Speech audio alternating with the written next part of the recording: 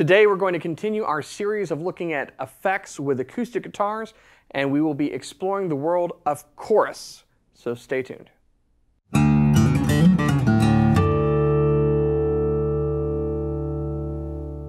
Hey, you're watching Alamo Music TV. My name is Chris McKee with Alamo Music Center in San Antonio, Texas. You can find us online at alamomusic.com. If you're new to the channel, make sure to subscribe, turn on notifications, hit that like button. If you'd like to support the channel, visit our spring store, linked in the description below, for our custom t-shirts. So today we are continuing our series talking about how to utilize effects pedals or even effects on an amplifier with your acoustic guitar when amplifying your acoustic guitar. Effects brings a lot to the table. It can boost your creativity, it can bring a lot of texture and space, and we've had some fun along the way looking at delay, looking at reverb, looking at those together with kind of a wet and dry mix with amplifiers. And so today we want to dive into chorus. But I want to talk a little bit about what chorus is first of all, because I think a lot of people fail to understand. Maybe they get what the sound is, but not necessarily what's happening. And if you understand what's happening, it helps you to kind of dial in that sound. For this, we're going to be utilizing this Furch Violet guitar, going through a Strymon Ola, so Ola to all of y'all today, and into this Fender Acoustic Go. Now this actually has chorus and vibrato, but for the sake of this video we're just going to be using the chorus effect. So what is a chorus effect? Well, the name, what it does is actually in the name. And if you understand what the effect comes from, this kind of makes a lot of sense. Effectively, the effect, you like that, is having multiple sounds that are just a little bit off from one another. And this happens from both a intonation standpoint, which means the frequencies are very slightly modified, and also from a timing standpoint. And so the effect is electronically captured by taking a sound and changing its pitch just slightly and delaying it just slightly. And what that does when stacked with the original sound is it creates this bit of a warble or a wave, and it can be very, very beautiful. You've actually heard this sound naturally, repeatedly, over and over and over. Every choir in the world, when they sing, has this sound. That's why the effect is called chorus. Makes sense now? Yeah. So when you have a choir of people all singing their different parts, you've got multiple people on multiple parts, and as they're singing, their voices, even though they're singing the same pitch, are going to be slightly different. Their voice is different. When they're hitting it is going to be slightly different. And those changes and what's happening from a sound wave standpoint all creates some beauty. Now, in the extreme of this, you can have dissonance. And you've heard dissonance if you've ever seen a horror movie. It's basically where you have two notes that don't go together like this.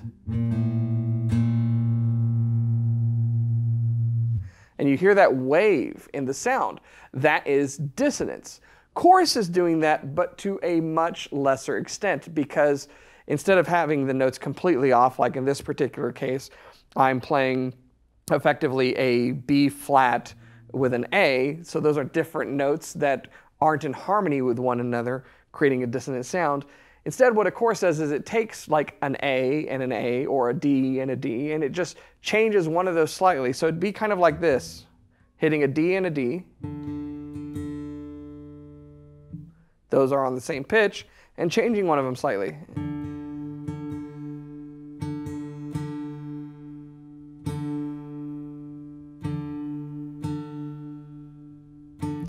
And as I bend that note, you can hear the effect to a greater or to a lesser extent.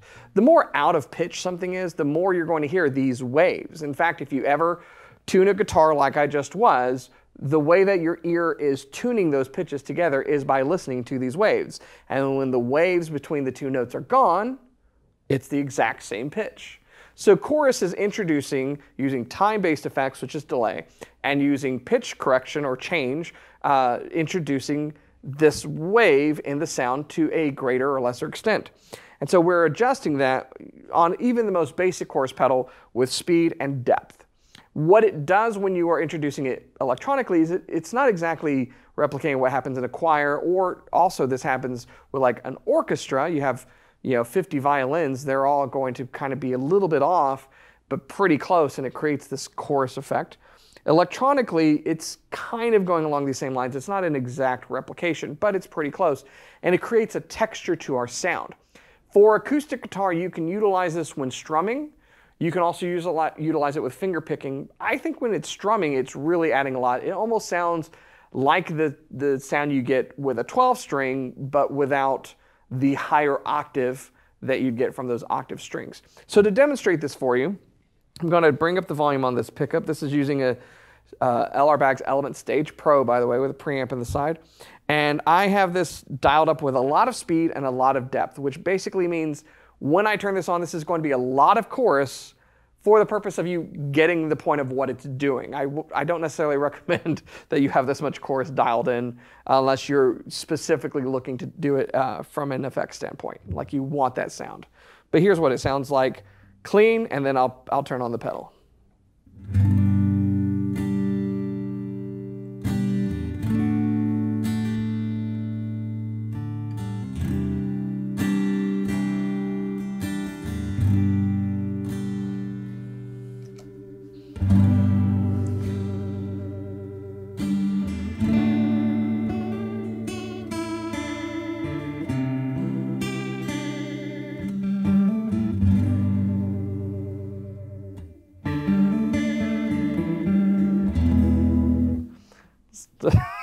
When you have really heavy chorus like that, there's definitely a black hole sun aspect to what's going on. And again, you can use it with that much effect if you're wanting specifically that much of a modulated sound. But where most people are going to utilize this in their signal chain is with a much more dialed down, very subtle use. And so let me do that for you. To do that, we're going to bring down, actually, I'm going to leave the depth up. I'm going to dial back the speed, and that's basically the speed of the wave. And by doing that, by making the wave kind of less fast, what we're doing is we're actually bringing the pitch a little closer together. And so this is what it sounds like clean, and then I'll add the effect.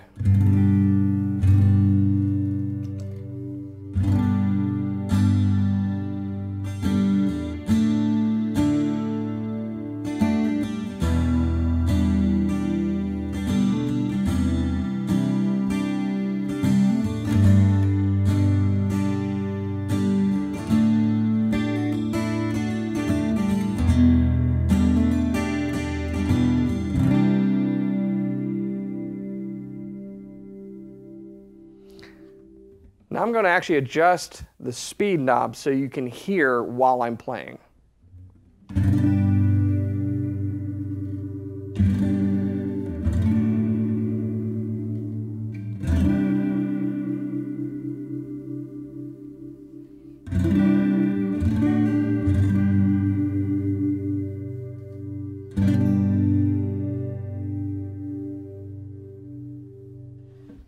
Now to demonstrate what the depth does, I'm actually going to turn the speed up a bit because after about the 12 o'clock, around the 1 o'clock position, you can really hear what's going on with it.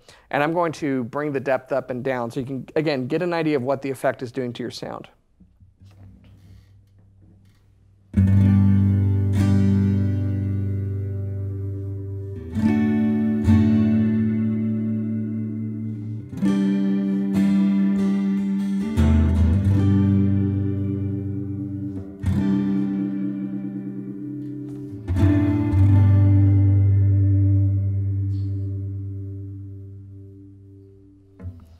All right, so now you have an idea of what the effect is doing and how kind of grandiose it can be, how spacey it could be. Kind of does remind you of some 50s sci-fi effects, doesn't it? So now what I'm going to do is I'm going to dial back both of these. So I'm going to put the speed and the depth both at about the 11 o'clock position. And if you're just strumming by yourself, this is actually what I would kind of recommend doing to get started because it's a nice effect, it's very subtle, but it's adding a lot of texture. I'll show you what I mean. I'm going to start with it on, and then I'll turn it off, and then I'll come back onto it.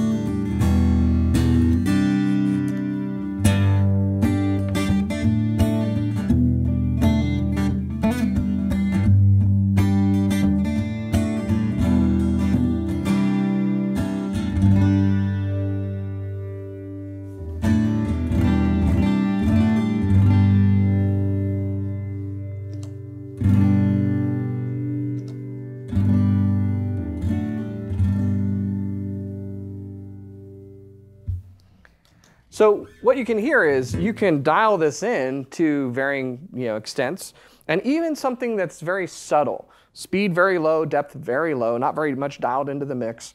You can have an effect that adds a lot of texture and really just expands your sound and makes it more beautiful than just the clean tone on its own.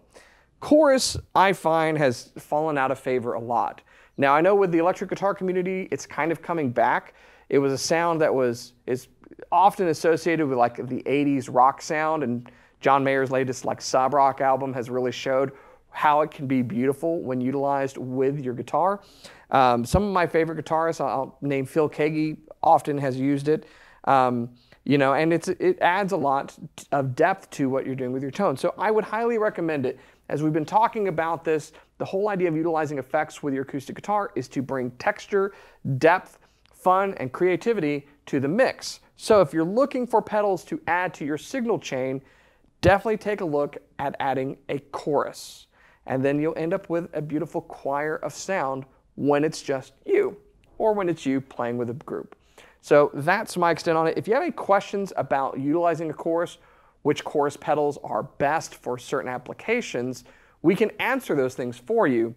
Go to our website, it's alamomusic.com. You can chat with an associate live there and ask any questions, and we can actually help you figure out which pedals would probably work best for your setup, for what you're trying to accomplish, and even how you need to set up those pedals in a signal chain. We'll be covering that in depth in a future video, but I'll just let you know right now, that is also an important aspect of doing this. So effects with guitar, thumbs up, lots of fun.